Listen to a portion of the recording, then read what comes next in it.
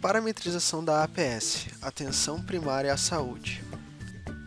Neste vídeo vamos mostrar como realizar a parametrização de um prestador e um prestador substituto como APS. Primeiro precisamos informar para o sistema que um prestador é contemplado dentro das regras de APS. Para isso, acesse o programa de manutenção de prestadores, localize o prestador desejado,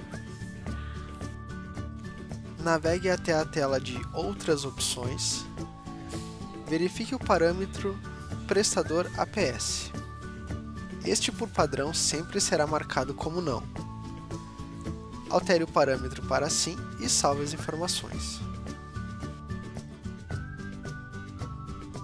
Este procedimento ficará disponível tanto para a inclusão quanto para a edição do prestador. A partir deste momento, o prestador selecionado está parametrizado para as regras de APS no Gestão de Planos. Em casos onde o prestador realize atendimento a uma família e o mesmo não possa realizar o atendimento por um período determinado, você pode parametrizar um prestador substituto.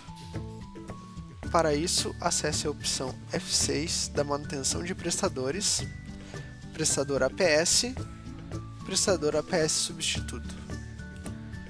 Será apresentada a tela de cadastro de prestador substituto APS.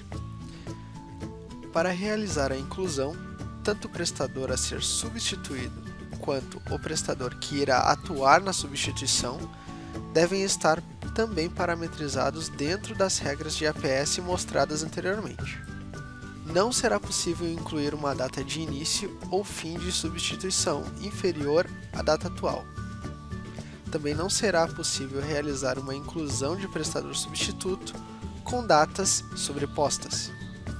Após essas configurações realizadas nos prestadores desejados, estes estarão aptos para atendimento das regras de APS.